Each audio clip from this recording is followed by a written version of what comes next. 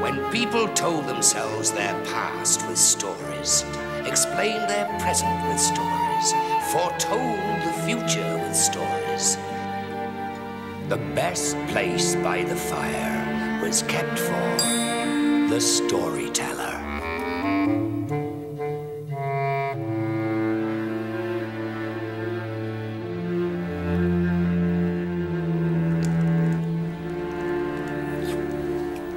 Yesterday, I was telling a marvelous tale of how the moon became round. And suddenly, as I reached the best bit, I couldn't remember what came next. I still can't. And staring at these expectant faces, I thought, what will I do when there are no more stories in me? When the well runs dry? What use a storyteller without stories? And then I remembered a time when that was exactly what happened.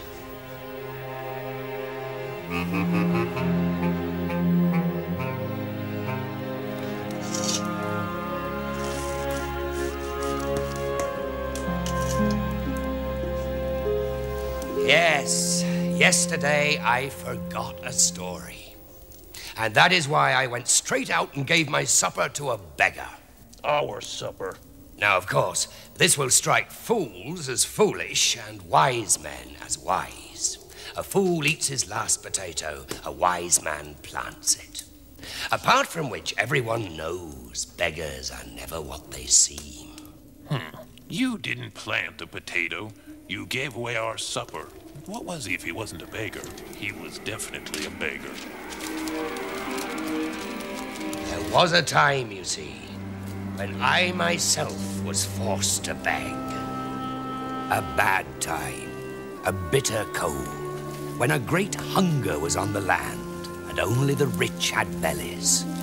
And I wandered starving and wretched and without a home.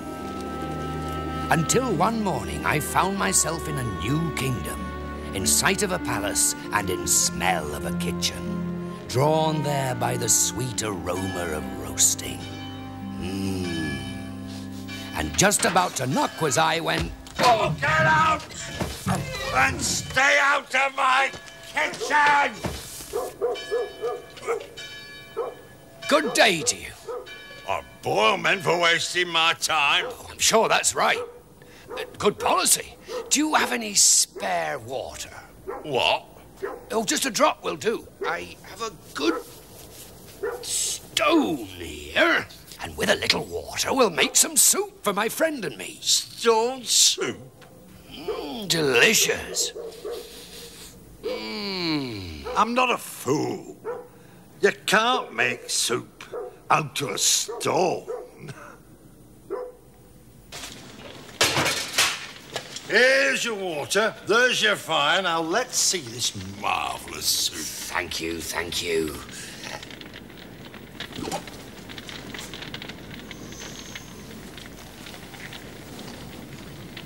How long's this going to take? Oh, it won't take more than an hour. Oh, that's good. Oh, it's marvellous water. And our friend the cook stands over me for an hour while I consider my soup a simple stone in bubbling water.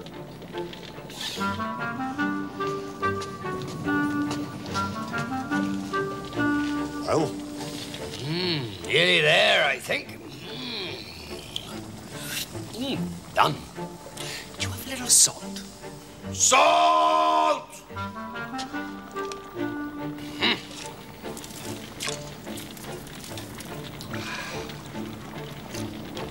Almost perfect. Do you have a little stock?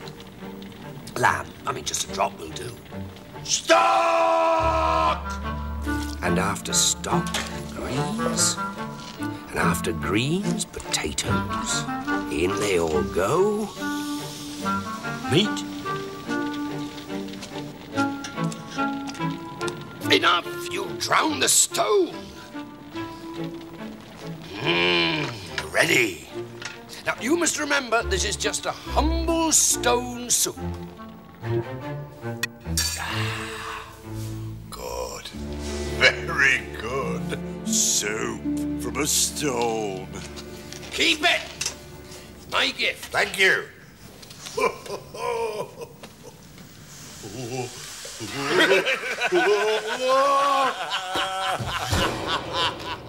A furious cook drags me before the king.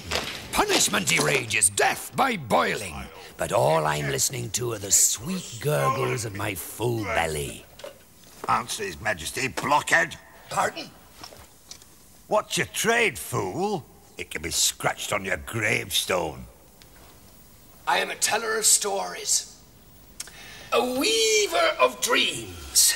I can dance, sing, and in the right weather I can stand on my head. I know 7 words of Latin. I have a little magic. And a trick or two. I know the proper way to meet a dragon. I can fight dirty, but not fair. I once swallowed 30 oysters in a minute. I am not domestic. I am a luxury. And in that sense, necessary.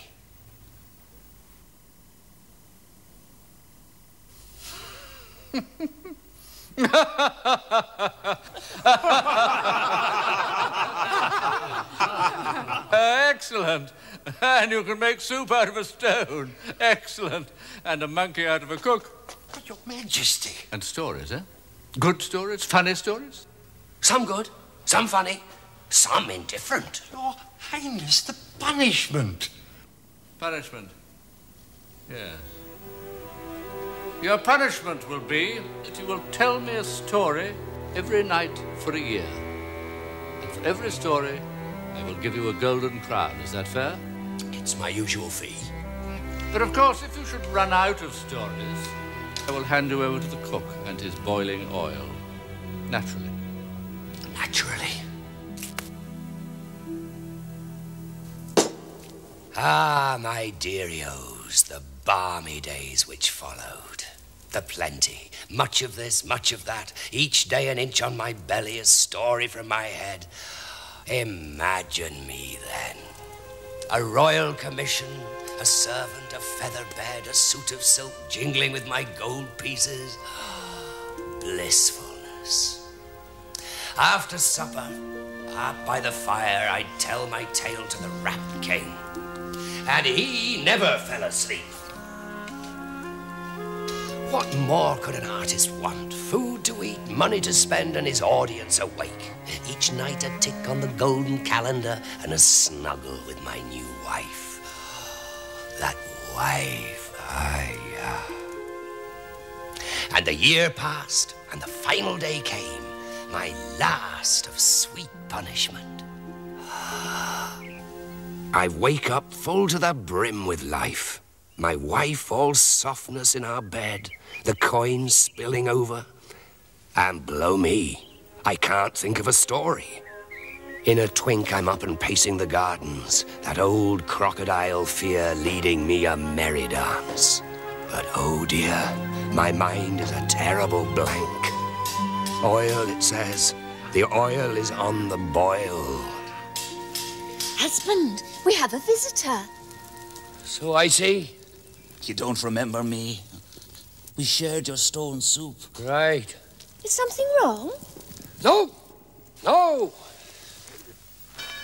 Is there anything we can do for you? Is it food you're after or money? Oh, no, sir. I have both about me. As it happens, I have 364 gold pieces. Aye, and I come to wager them against yours. My husband, sir, is a devil with the dice. Yes, of course I am, but I can't be winning money. I'm playing for higher stakes. Must find a story before nightfall, else I shall... I know, I shouldn't have, but the gold sparkled. I should have said no, but the gold glittered. The morning frittered away my fortune with it.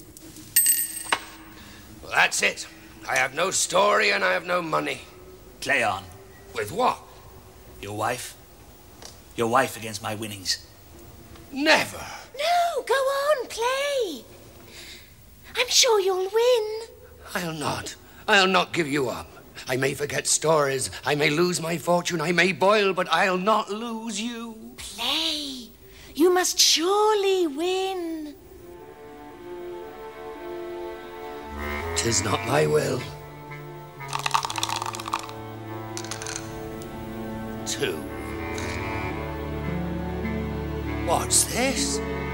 He is now my husband, sir, and I needs must love him. Then I am broken. You will not play again. With what? There is nothing more. I stake everything now.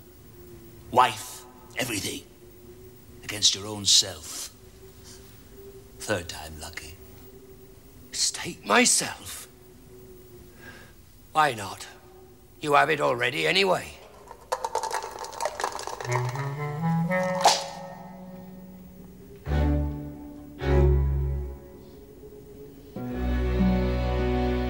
Two 6s. Naturally. Well, sir, I am your servant on this dismal day. Am I to be tied up like a dog? No. Like a hare.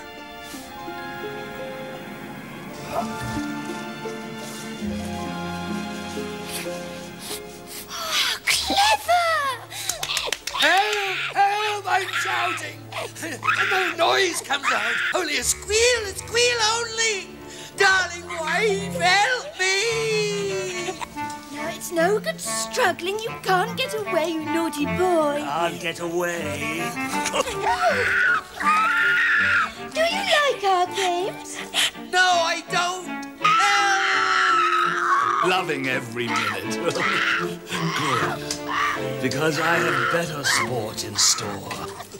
But not in that shape. I wonder... Don't wonder! Help me! You choose, madam. Can you do anything? Anything. But it must be small for my purposes. A flea? A flea is possible.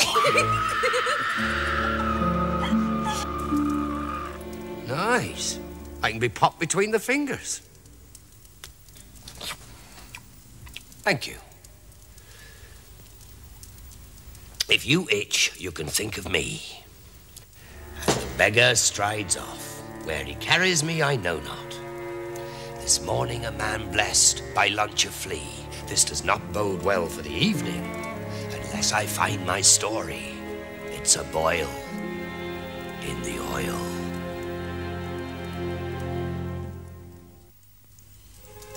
You get a view on life as a flea. Outside it is cold and hungry. Inside the castle it is hot and people eat. Our friend the beggar takes us, me and the rest of the fleas, to the kitchen where the oil sizzles to meet the cook. The human body is a kitchen for the parasite, and the cook is a feast. The other fleas flock to him. Oh, so tempting. Greed is the cook's itch, and he scratches. What's that? Oh, that's oil boiling. It's for a friend of mine, a buffoon who tells stories. Nothing. A flea. His time will come. Put your straws down here. By all means.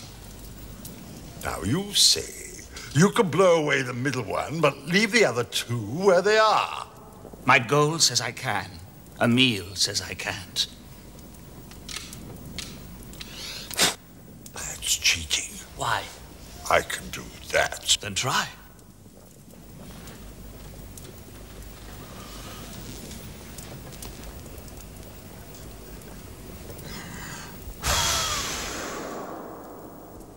My fingers. It's not so easy. Another game. My fingers. Oh, my fingers. This is simple. I'll wager my gold that I can move one ear, but not the other. That's impossible, but I'll not try. Let the doctor. Let's As you wish. You try. I want that gold. Try and curse you.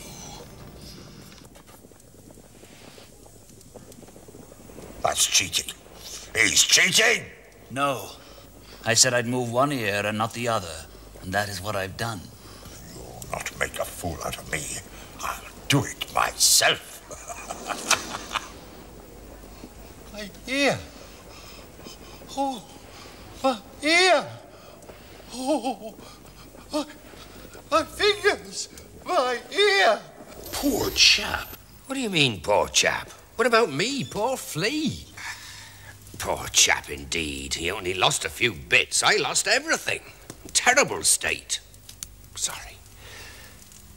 And then, as night draws up its hood and the hour comes when the king expects his story, I find myself carried into the court on the coat of the beggar. Where's my storyteller? Huh? I want my story. Sire, there's a man outside would entertain you. I don't want entertainers. I loathe entertainers. I want my story, and I want it now. Majesty, allow me to present myself, ragbag that I am. He smells. I am a beggar, sir. It is my business to smell. But I am capable of offense, not simply to the nose. And I can throw a rope in a special way.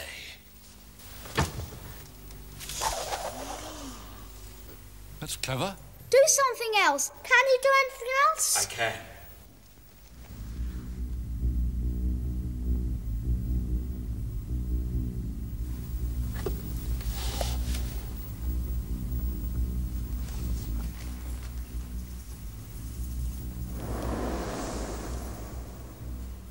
Where's it gone? I want it. Where's it gone? The prince wants the ball. Please oblige. It's at the top of the rope. Can I get it? He can't climb a rope. Well, in that case...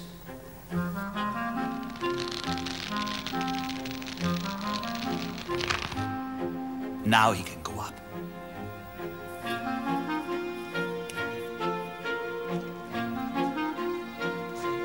Be careful.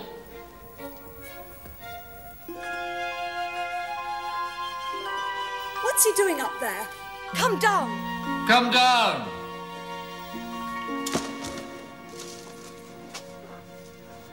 Where was he? Where was he indeed? All eyes strain upwards, but the prince has vanished. The beggar scratches his beard and shrugs, and then a bright object comes sailing down. The ball.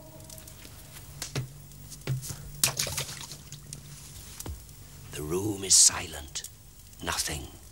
Then a babble of muttering and whispering, pointing, glares, and indignation, growls drowned by the terrifying roar of the king. To the oil! Oh, no, I'm trying to shout for help, but no one hears me. To go like this, a flea, a nothing, to sizzle. But no, to the oil! To the oil! Here you are, ragbag. Come to the pot, the terrible pot. Come for a boil in the boiling oil. Up and in.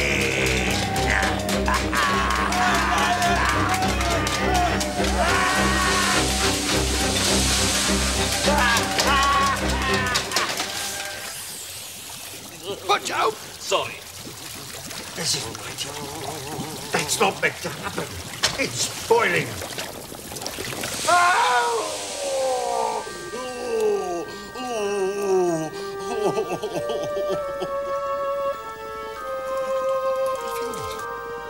The back. My fingers are back. Ow! My ear. It's back. My ear is back. Where's the ball? What have you done with my ball? Give it back. Look! They pondered. And who could blame them? For odds, bods, and strange indeedy, the beggar had quite disappeared. But what about you? Where were you? Where was I indeed? No longer a flea, no longer anything. Here I am above the palace, swirling, an element, nothing more. And then a sudden drop, hurtling down, and the ground rushing up towards me. Oh! I've been dreaming. None of this happened. His Majesty wants his story. Yeah. Wife. Right.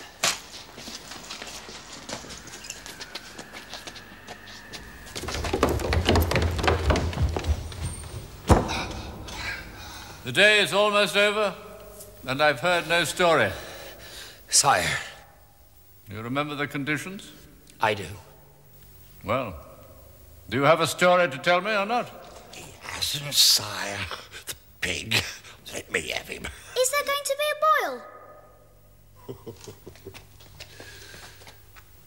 I have no story, sire. Let me tell you what happened to me today. I woke up.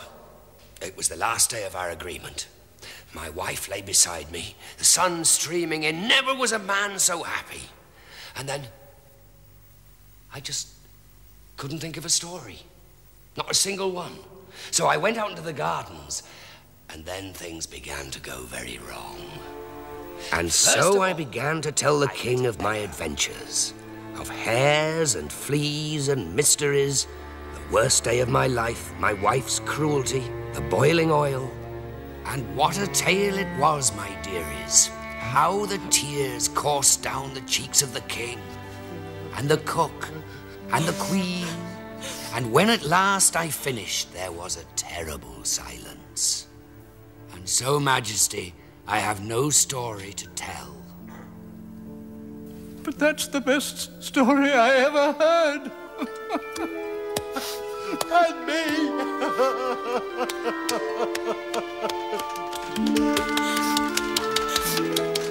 And suddenly the whole court stood and cheered and clapped my back and made me say again from start to finish the best story they'd ever heard. And then I understood what the beggar had done. He'd given me a story.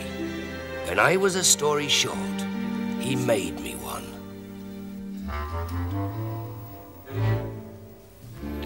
And your wife? Oh, she was under the beggar's spell. Ah, I thought so. Otherwise, it would have been cruel to kiss the beggar, to make you into a flea. She was enchanted, definite. And still is, I suppose. She was so taken by his magic, she set off in search of him. I never saw her to this day. As for the cook, he threw out the pot of oil and kept the stone instead. Whenever a poor unfortunate came a-begging, he would make them the most delicious soup. So that's how a story was lost and then found. And is still told to this day, for the king will hear no other. Only it's changed now. The wife comes back to the storyteller becomes king. You know how it is in stories.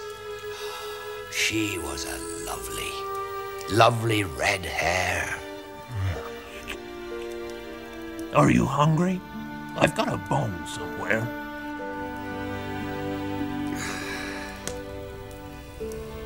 Not much use. We can make a soup. We can try.